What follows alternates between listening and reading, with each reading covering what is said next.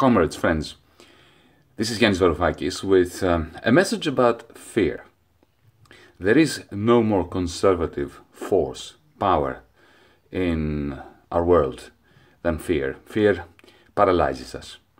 Fear allows the deep establishment to get away with whatever it is that it is getting away with, to destroy hope and to destroy the social movements that are uniquely in a position to make a difference and to make this Europe of ours, our countries, our cities, our municipalities, better places, places in which fear is absent.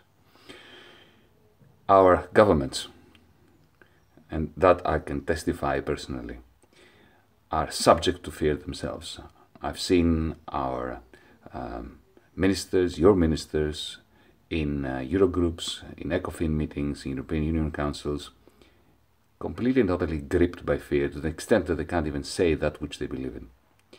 And the result is an equilibrium of terror, of silence, of denial of the truth, and of propagation and reproduction of everything that is impeding the good society from coming about.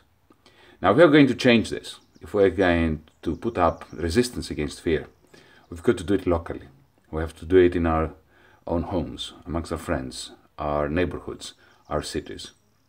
The initiative of fearless cities is the first crucial step towards a Europe, a Spain, a Greece, a Barcelona, a Madrid, an Athens, a Bratislava, free of fear. You have my great support. Let's keep going. DiEM25, the Democracy in Europe movement, is behind you. Venceremos.